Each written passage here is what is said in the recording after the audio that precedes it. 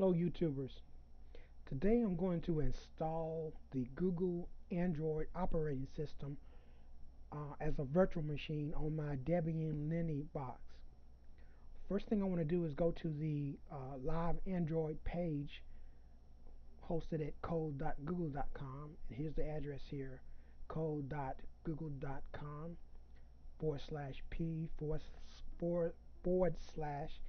/p/live Android.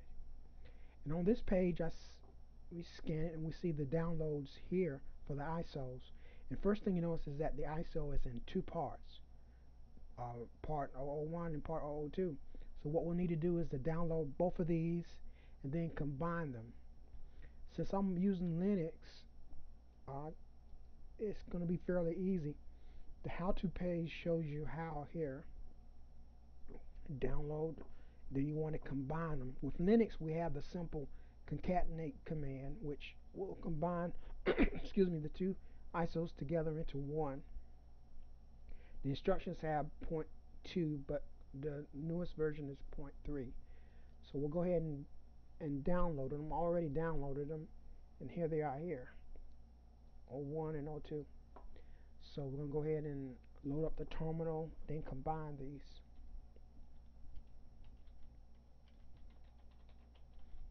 And of course, I've already done this before to make sure everything works. So I'll go ahead and use my history, find the command, and then execute it. I replace point 2 with point 3, and we see it starting to combine here, and it's done already. Total ISO now is 172.5 megabytes. So I want to clear out as much memory as possible because I only have 512 megabytes available, and that's going to make my system kind of shaky, but it should work.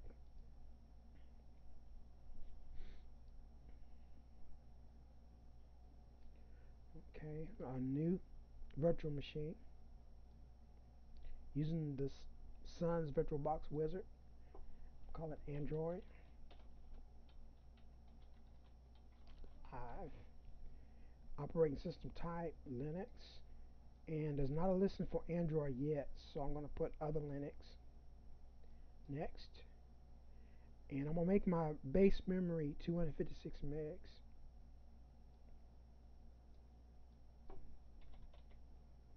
I only have 512 megs total on my system, so this will kind of leave my system a little bit shaky, but for demonstration purposes, I should be alright. I'm going to create a new hard disk. Dynamic. I'm only going to make it 2 gigs.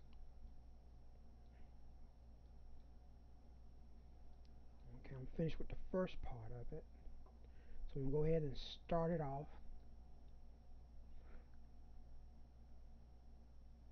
First thing it wants to do is find the ISO. So I'm going to use a CD-ROM image file, and here it is here. I've already pulled it up, but basically let's just go ahead and remove it. Okay, let's add it again. Add it. Go to my downloads file. Here's the live Android. Open it up. There it is. Select it. Next. Next. Now it starts the process of running. Then there's a problem with my sound card, and it doesn't want to work, but let's just ignore that right now.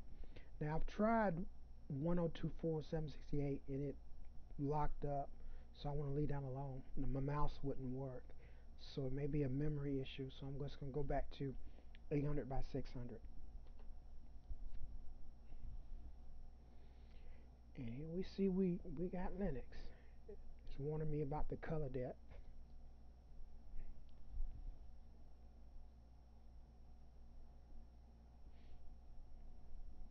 Can't change that till I install it, right? And we see we got real Linux here. Bluetooth, a whole lot of services being loaded. Bluetooth, among others.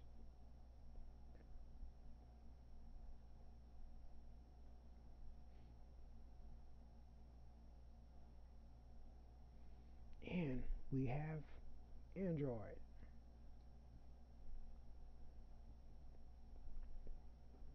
Notice the little hard disk thing there, so it's still loading up.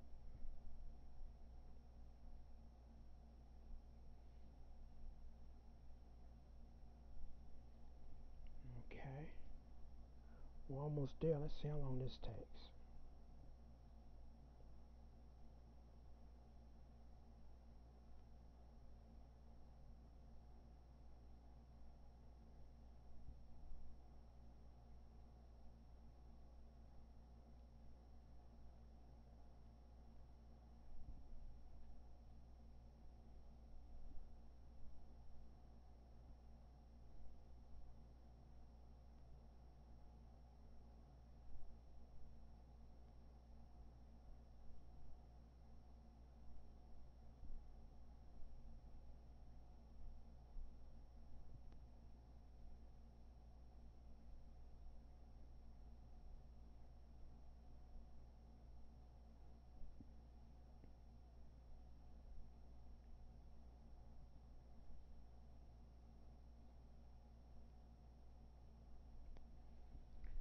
And like I said, my memory is rather low. I have 512 megs total.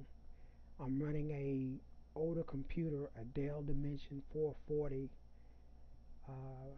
1.8 gigahertz Pentium. Um, Definitely not state of the art. So I'd imagine a Pentium M processor would be done by now, or one of the newer dual core processors. Um, but running virtual machines kind of put put your system to a test. I don't normally do this one. This is just for experimental purposes.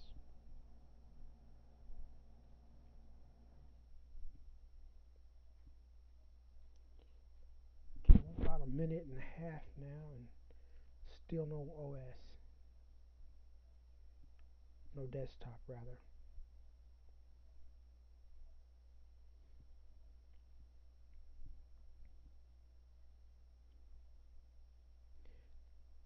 Next time I do one of these, I'm gonna bring my guitar and I'll play a little bit.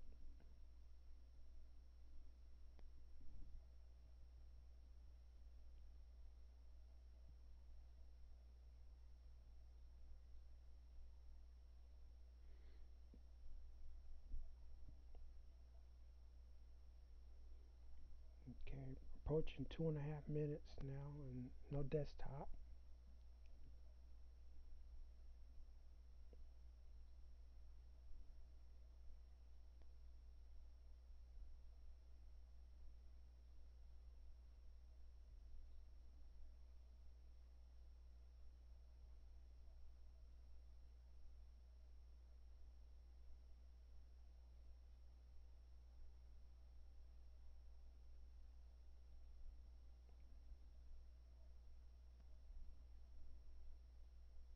Three minutes.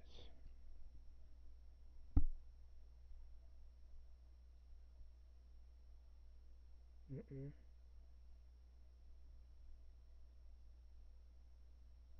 And there we have the Android desktop. Let's go ahead and go to a full screen. Let's see what we got here. Okay, I'm going to capture. There's a little Android pointer. I didn't get that with the 800 by 768 display. And here's some of the programs, or what do they call it here? Uh, Calendar, calculator. I always like to try calculators. Let's see. 99.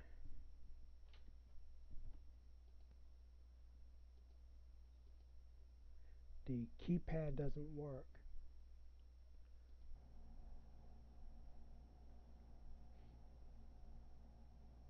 And we have Android.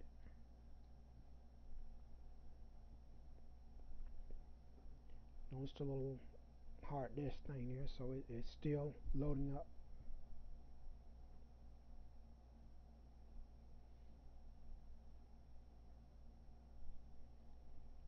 Okay.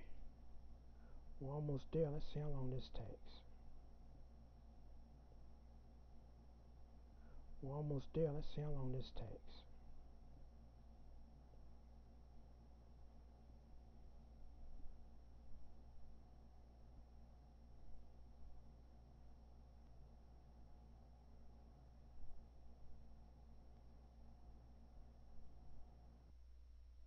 And there we have the Android desktop.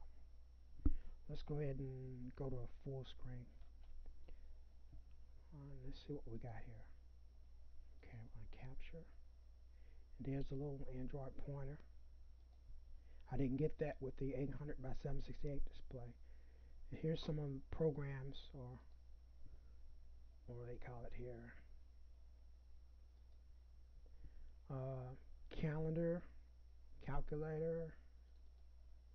I always like to try calculators. Let's see. 99.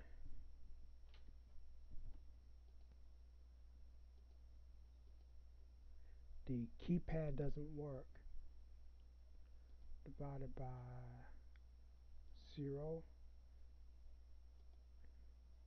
Infinity. Alright. Let's see. Now I just hit the escape button. Does that actually shut down the program? I don't know. Let's see. We have settings for alarm clock, contacts, music. Let's see what it has here. I know I don't have any songs, so it should be nothing here.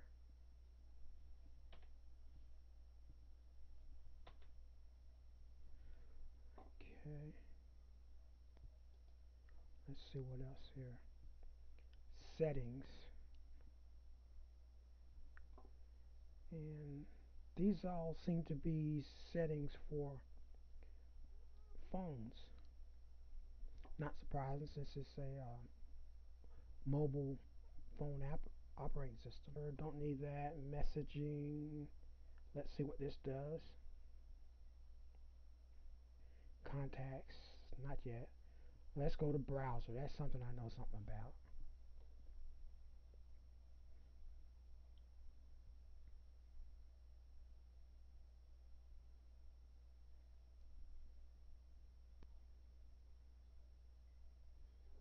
Okay.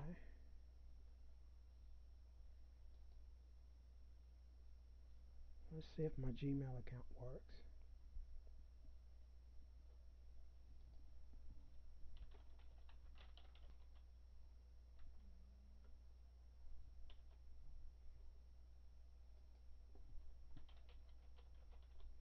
Now that's not too cool. You could actually see my password as I typed it in. So for the purposes of this screencast, I'm going to delete that part. So as I typed in my password, you could actually see the characters.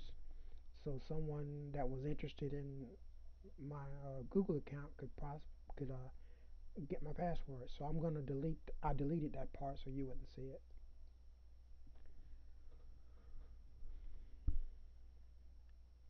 As I typed it in. So for the purposes of this screencast, I'm going to delete that part. So as I typed in my password, you could actually see the characters.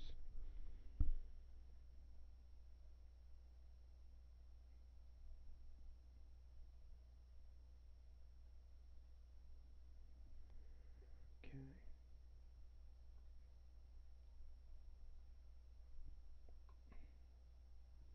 Okay, it's my normal Gmail. Uh,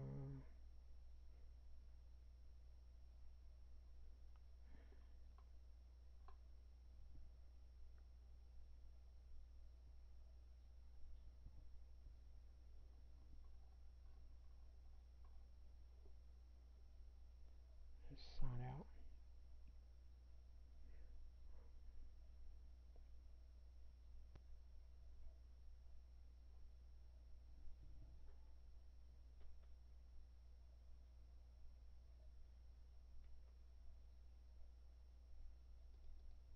This is apparently the address bar up here. So let's see.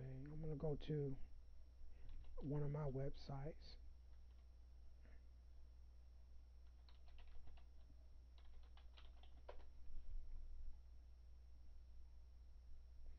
See how it renders.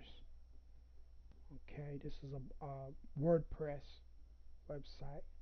Uh, Everything renders,